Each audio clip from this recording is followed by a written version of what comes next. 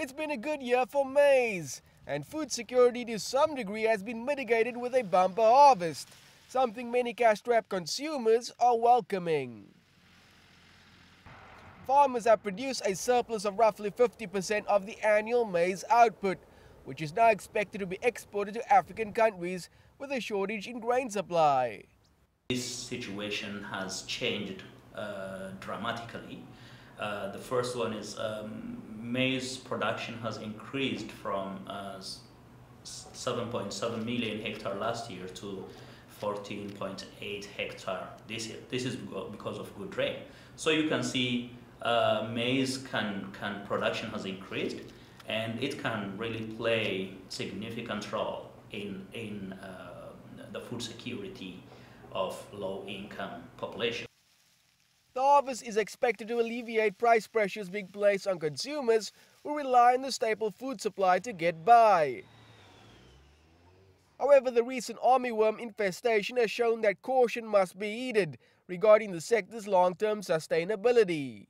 This doesn't mean that the maize production is not confronted by different challenges. The first one is disease, and the second one is weather and climate variability. As far as disease is concerned, one of the challenges is aflatoxin, and there are different initiatives at the African Union level, at a regional continental level, as well as national level, to address those challenges. In order to avoid production failures in maize, new technologies will have to be adopted to mitigate against climate change, which is already a concern in other parts of Africa and even locally. Unlike the rest of South Africa, the Western Cape managed to produce less than 500,000 tons of maize, which is the least of all the provinces. Most of that, though, is destined for animal feed, and what little crop is being produced is facing major obstacles. A lot of the agricultural water has been cut off.